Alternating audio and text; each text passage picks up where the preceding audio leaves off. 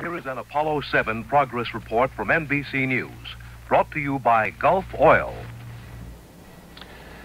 I'm Frank McGee. Apollo 7 is now crossing the southern part of Mexico, ending its 137th revolution. The latest firing of the main engine has raised the high point of the orbit to 236 miles, the low point to 90. Commander Walter Schirra has told Mission Control that the crew has taken a lot of good pictures since leaving Cape Kennedy 9 days ago, including some shots of the violent typhoons in the western Pacific, which had closed down that recovery area. Houston has told the astronauts that they should wear both flight suits and helmets for their landing in the Atlantic on Tuesday morning. But the final decision on that will be up to the crew. With less than 2 days remaining in the 11-day mission, all is going well. And that's the latest on Apollo 7. Stay tuned to NBC for continuing coverage of Apollo 7, brought to you by Gulf.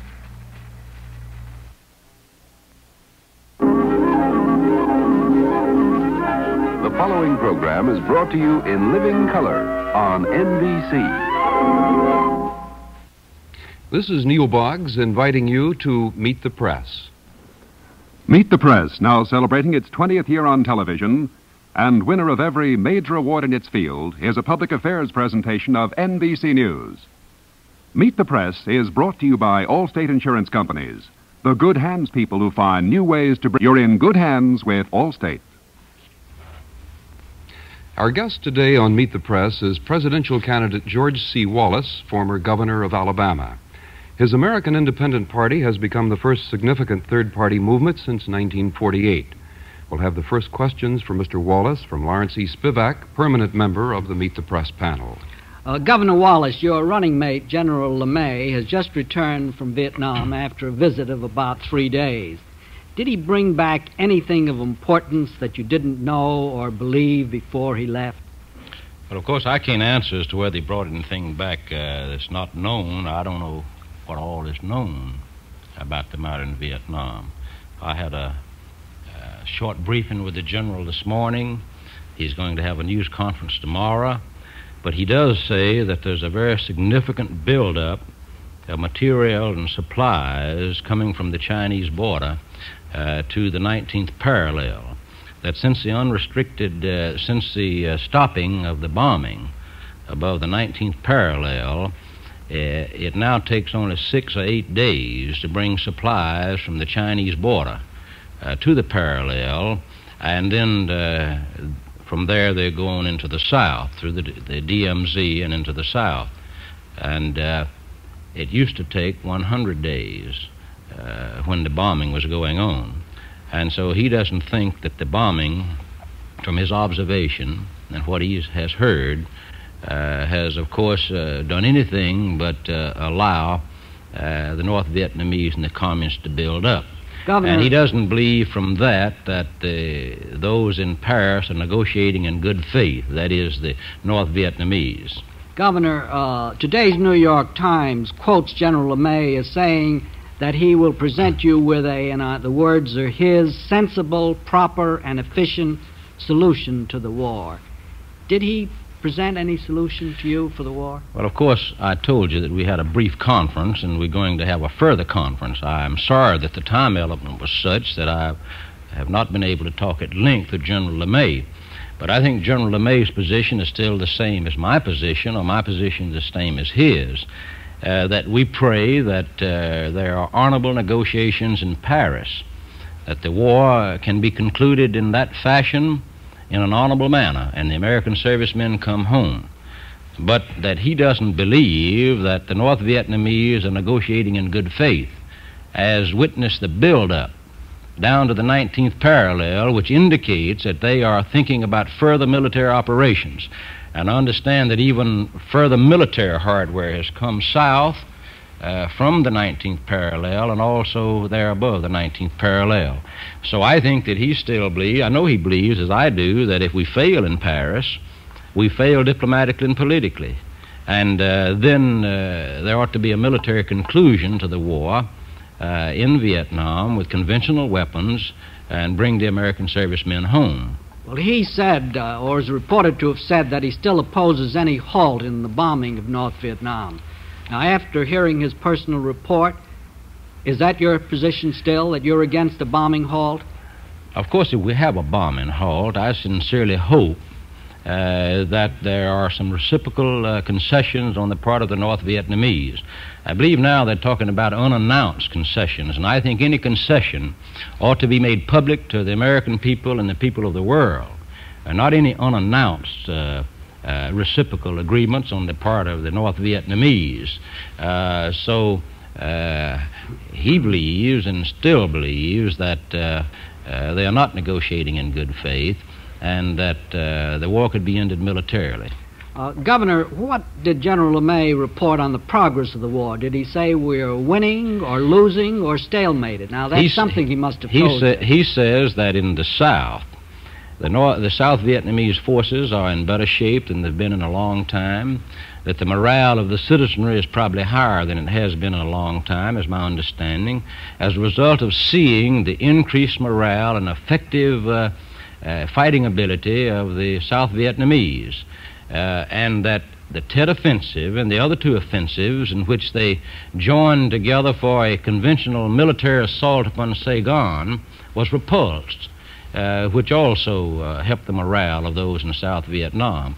But he says that in the North, the buildup continues, that the piers have been repaired at Haiphong, that the roads have been rebuilt, and in places where they had one bridge over streams, they now have 3 bridges over streams, that they more effectively can they bring material and supplies to the 19th parallel. And in his judgment, in answering your other question, the bombings have failed to bring about anything but a buildup of the North Vietnamese forces and the repairing of all the damage that has occurred from the bombing above the 19th parallel.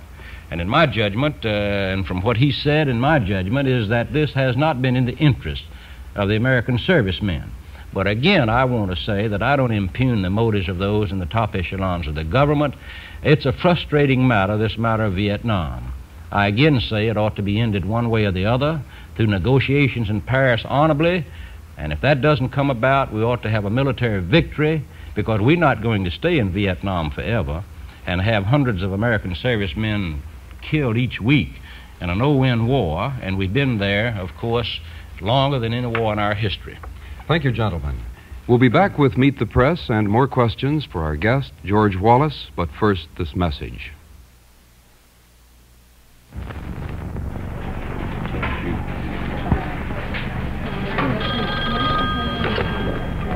Allstate Customer Service, may we help you? Yes, I've had an auto accident, but I've been out of town and haven't sent in my last Allstate payment. Am I still covered? I'll see. May I have your insurance policy number, please? The number on my card here is 02228-615. Yes, Mr. Lewis, you're covered. Your payment isn't due until next week, but I do suggest you mail it in right away. Now I'll connect you with Mr. Mennick, who will handle your claim. Hello, I'm Ed Reimers here at Allstate's Illinois Regional Office near Chicago. You have just seen a demonstration of one of the most remarkable communication systems in American business today. We call it Alert. Alert is a direct visual link between Allstate's many claims and service offices and this master policyholder record center. Its purpose? To make complete information instantly available to speed up Allstate claim handling. The heart of the Alert system is this cylinder. Stored inside this one alone are more than 600,000 complete policyholder files on electrosensitive tape like this. Once again, here's how the system works. A call comes in to the lady on Alert. Customer service. She keys in the customer's insurance policy number. Instantly, the cylinder turns to select the file. And a split second later, all the pertinent facts flash on the operator's screen. She's ready to help. Right now, Alert is operating in most Allstate offices throughout the country, providing policyholders with even faster service and claim handling. Alert, a brand new reason why we say you're in good hands with Allstate. Now back to Meet the Press, an unrehearsed press conference. Please remember, questions of the panel members do not necessarily reflect their own point of view. Here is our moderator, Neil Boggs. Resuming our interview, our guest today on Meet the Press is George C. Wallace, presidential candidate of the American Independent Party. You have just met Lawrence Spivak. The other reporters on our panel today are Claude Sitton of the Raleigh News and Observer, Peter Lissig, Daily News, and Douglas Kiker of NBC News. We'll continue the questions now with Mr. Sitton. Governor, specifically, what concession should the United States obtain in return for a full bombing halt in Vietnam? Of course, I think they ought to de-escalate the fighting in the South. They ought to stop terroristic activities toward the cities in the South and the capital of Saigon. They ought to stop the infiltration of North Vietnamese regulars into the South. Those are some concessions that certainly they ought to grant for the cessation of bombing. Now, if they do not they do not make any reciprocal agreement for the stopping of the bombing, then I'm afraid the stopping of the bombing would not be in the interest of the health and lives of the American servicemen. How long would you give them to make those concessions, Governor? I think probably the concessions ought to be made simultaneously with the stopping of the bombing. Well, how long would you let the Paris talks go on before you would then go for a military Well, I would say victory? if the Paris do not evidence any sign of progress by the beginning of the next administration, then I think we ought to reappraise our position and recognize the Paris peace talks for what they are, purely propaganda on the part of the North Vietnamese, because the observations of General LeMay and what he saw is that they are not negotiating in good faith. I would say that maybe even prior to the inauguration of the new administration, this administration probably will realize that they're probably not in good faith. But let me say that I hope and pray so, that they are in good faith, but observations at the moment show that they aren't. Mr. Lissig. Governor Wallace, if you're elected president, would General LeMay be one of your principal military advisors? Well, I'm sure he would be one of my principal military advisors, being a man who served honorably and well in our country's defense. He helped defeat the Nazis, and he helped defeat the fascists. He has helped to strengthen our nation against the communists, and he is a brilliant soldier. Not that I would abdicate the civilian responsibility of the presidency to the military, the Joint Chiefs, or otherwise, but certainly General LeMay would be one of my advisors. Well, the reason I ask the question is that in your party platform you say that if these peace negotiations fail, you're going to have to use military means, and That's that the correct. tactical employment of those military means will be left to the military. And I want to read one sentence from the platform that you say that you would favor destruction of the will to fight or resist on the part of the government of North Vietnam.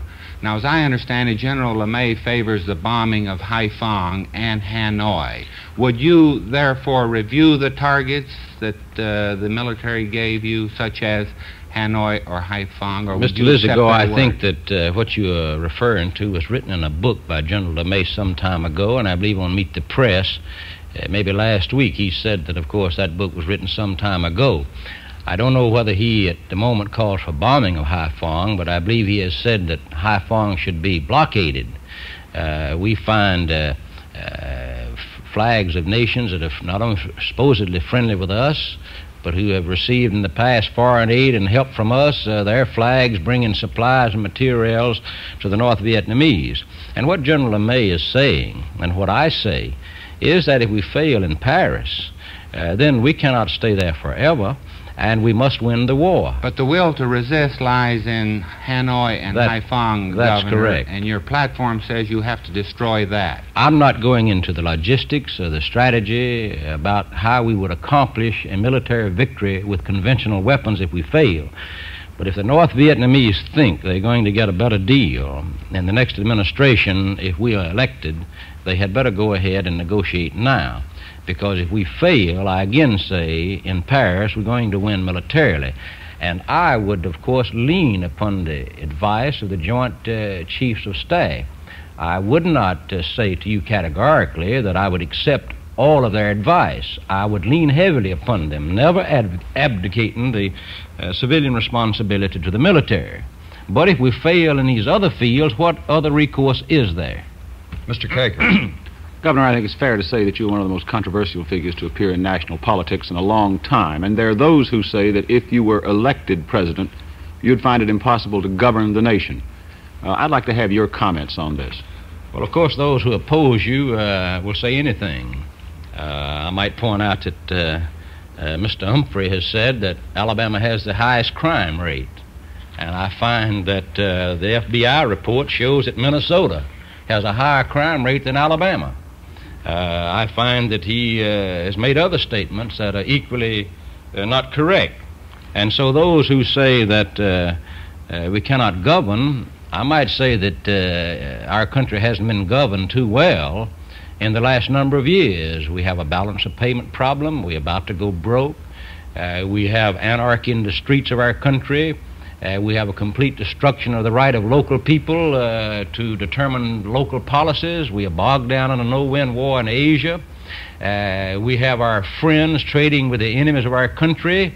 So I don't know that we've been governed too well in the last decade or so. But looking from not to the past, but to the future, you would be dealing with a Congress which would be largely hostile to you. Could you really mount an administration that could govern this country? Could you gain the people necessary? Mr. Kaika, in the first place, people love this country, and I would have no problem getting excellent top people to serve in the cabinet of our country.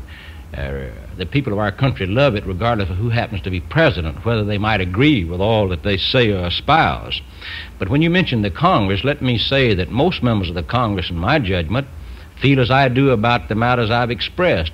Our platform is not radical. Our platform is really basic and fundamental, the fundamentals and basics upon which our nation was founded.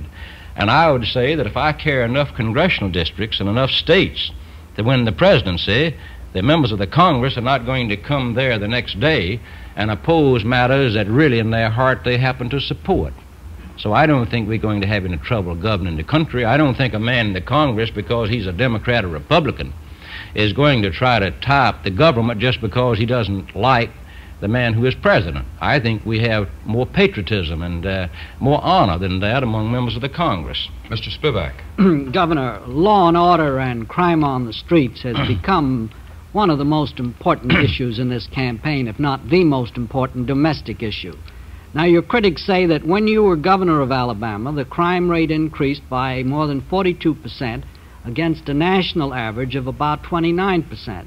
Why do you think you're going to be able to reduce the rate of crime in the United States when you couldn't reduce it in Alabama? Well, Mr. Spivak, no state could reduce the crime rate. You couldn't sustain a conviction in the Supreme Court. You can hardly make an arrest now as a result of decisions of the court. But when you mention Alabama, I might say that all states had an increase in the crime rate. And when you talk about the national average, you're talking about states such as Wyoming and Idaho and small populated states. But let me say to you that the crime rate by FBI reports show that Alabama's number 32.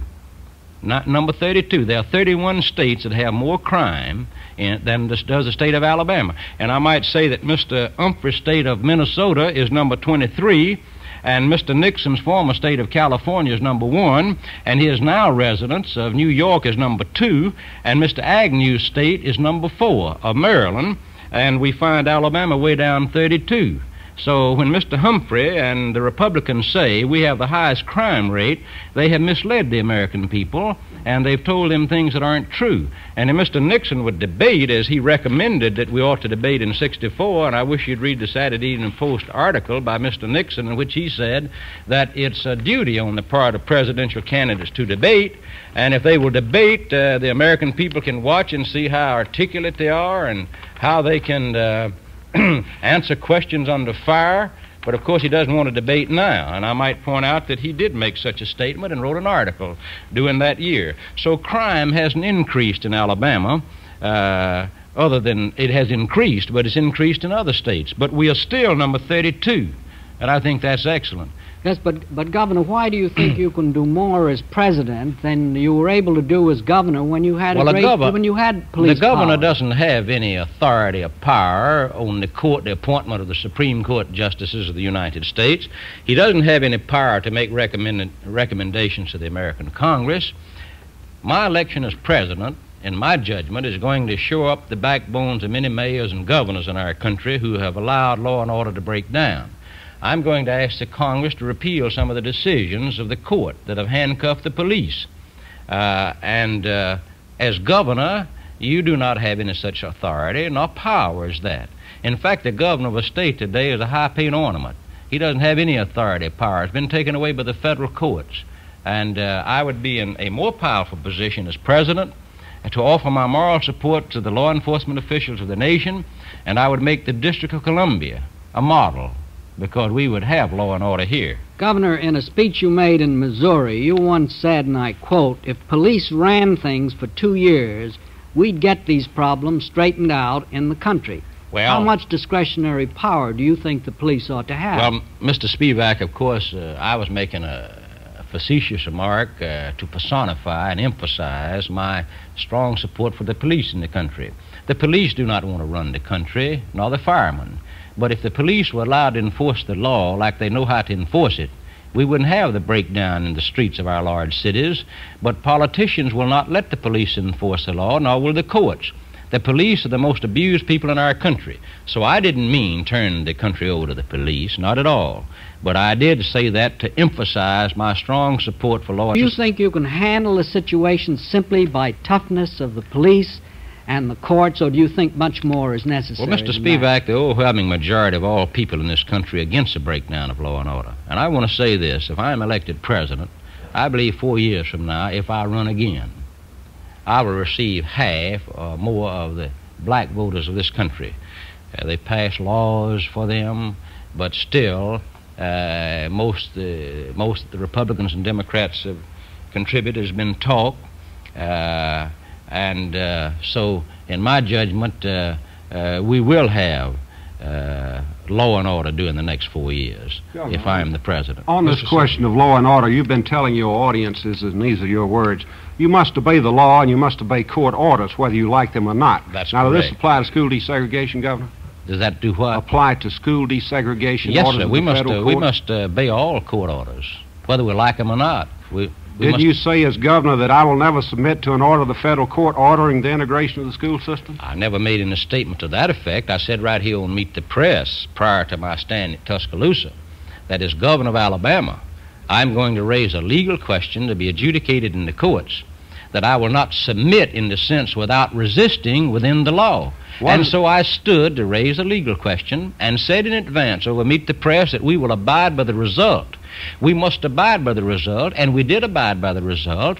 And so I am not against the disobedience of court orders. It's the liberal in the country who says we can disobey the unjust laws and obey the just. Right, and I do not agree with that. Wasn't your stay in the schoolhouse door the very essence of civil disobedience? No, sir, not at all. You cannot equate the governor of a state, not George Wallace, but when a man has been elected governor of his state, as a sovereign of the state, as the chief executive, his raising a legal question to be adjudicated in the courts is not the same as a mob lying in the streets. And anyone who thinks that they are the same and can be equated really ought to go to a good law school, because there's no analogy at all. And that's not civil disobedience in the sense that Mr. Fortas and others have recommended of violating the law en masse by those who feel aggrieved. And those who have recommended that, including Mr. Nixon and Mr. Humphrey, by saying when these movements started that they are good and glorious, have brought us to the brink of anarchy. So I'd never have disobeyed any federal court order. If I had, why wasn't I tried for contempt? Gentlemen, just under 3 minutes, Mr. Lissagore. Governor Wallace, are there circumstances that you foresee under which you would go after the electors of Mr. Nixon and Mr. Humphrey? Go after them? Right. You mean to ask them to support me? Right. You mean in case neither one of the parties receive a majority? That's right. Well, if that contingency arises, I would like to have the support of some of those electors in the Electoral College, and I'm sure that Mr. Nixon and Mr. Humphrey would also. But this is a purely hypothetical question, and frankly, I don't think it's going to arise. I think the election is going to be won on Election Day, in that one of the candidates will receive a majority of the electoral vote. Let me ask you a question again back to your platform, Governor. You said there that you would eliminate those programs and agencies that serve only to harass and intimidate the business community. I'd like to ask you whether that means you would eliminate the federal regulatory agencies if elected president. I would ask that HEW is one of those agencies that harass businessmen regarding their employment practices as they harass schools. As you know, the 64 Act really attacked businesses and schools and other institutions, and HEW has written guidelines that transcend the law, and I would cut out HEW harassing business people in this country. They even go to different mills and check the shower baths and check the bathrooms, which is a harassment, and it's not called for, and it's expensive, and that's what I had in mind mainly. Mr. Kiker. Governor, back to Vietnam briefly. Mr. Nixon says that if President Johnson orders a bombing halt, that he'll support it. I gather you wouldn't, that you would actively oppose it. Is that correct? If Mr. Johnson calls for a bombing halt, I will pray that he is correct. I care not who gets the credit. Will you back him or not? Well, we will have to back the president in the sense that if he calls it. So you wouldn't actively oppose a bombing halt? Well, I actively oppose a bombing halt unless we have some reciprocal concession from the North Vietnamese that would not endanger the servicemen. But whatever action they take, I will hope and pray, and I will support the president by hoping and praying that it is correct, because I care less who gets credit. I want the war over honorably. Mr. Spivak, briefly. Governor, your running mate, General LeMay, believes that if this country is not prepared to use nuclear weapons when they are appropriate, we might as well bury them.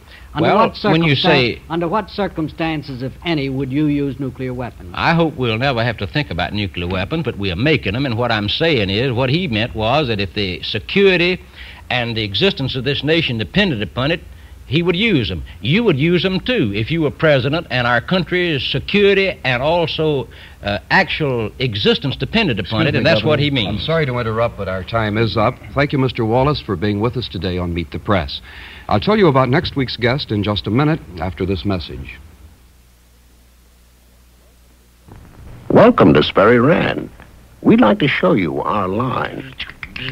Our Remington Rand electronic files store anything and find it in a hurry. At our New Holland division, we make hay balers and a lot of other farm equipment. Pilots use Sperry flight systems to fly hands off, even land in a fog. Vickers hydraulic systems, that's us too. Among other things, they put the muscle in road graders. Our Univac computers have hundreds of uses, like reserving your seat or room in seconds. The Remington electric shaver shaves any beard from light to heavyweight, and anything in between. Well, that's us, Sperry Rand. We're synergistic, which means we do a lot of things and we do each one better because we do all the rest. Call us when you're in the market.